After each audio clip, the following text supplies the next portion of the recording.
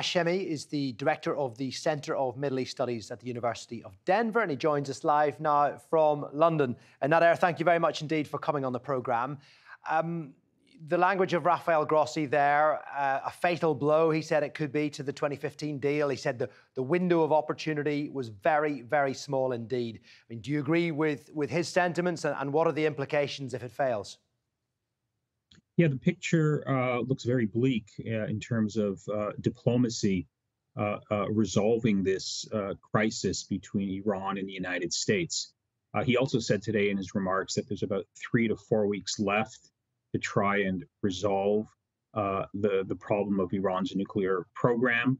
And of course, the big concern is that if there isn't a resurrection of the Iran nuclear agreement, that a potential war looms on the horizon. Of course, that would be catastrophic, not just for Iran, not just for the broader Middle East, but for the entire world.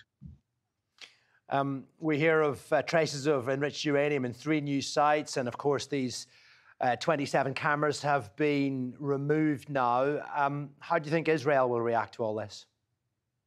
Well, Naftali Bennett just gave an interview to The Economist where he invoked this term, the octopus doctrine, that Israel is now using toward Iran. And that means, according to the Israeli prime minister, they're just not going after the tentacles anymore. They're going after the head.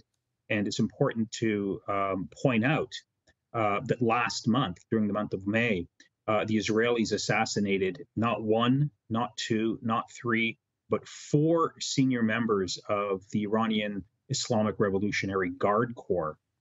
Israel is very much interested in the collapse of diplomacy, and very much wants the United States to launch a war against Iran. So I think this is a big factor in where we are today and what might, happen in the next few months. But of course, it's Joe Biden in the administration now and not Donald Trump, as it was when the deal was ripped up.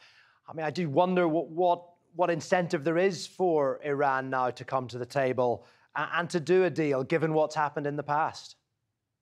Well, that's a good question. I mean, the incentive is, of course, the lifting of sanctions. Iran's economy is in shambles. There are protests in major Iranian cities. There's no way out of Iran's economic woes unless there's a lifting of sanctions. So those are the incentives. But you raise a good point. Given the deep polarization within the United States today, there's a very good chance that Donald Trump and the Republicans could be back in control of the White House in 2024.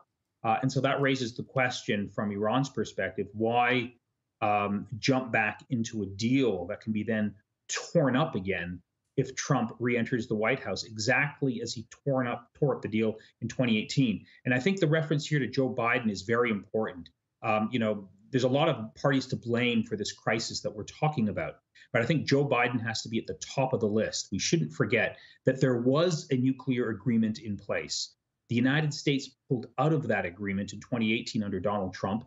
Biden said he would jump back into the agreement, but he was very slow in doing so. When he came into office, he dragged out the process of negotiations. He said that he didn't want sort of the exact same deal. He wanted to negotiate, quote, a stronger and longer deal. This pushed the prospects for diplomacy back.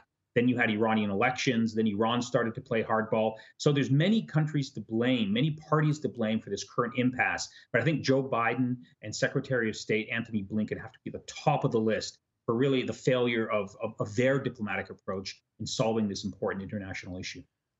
And therefore, they perhaps hold the key to getting it resolved. OK, Nader, well, thank you very much indeed. Thanks for your thoughts. That's Nader Hashemi there from the University of Denver.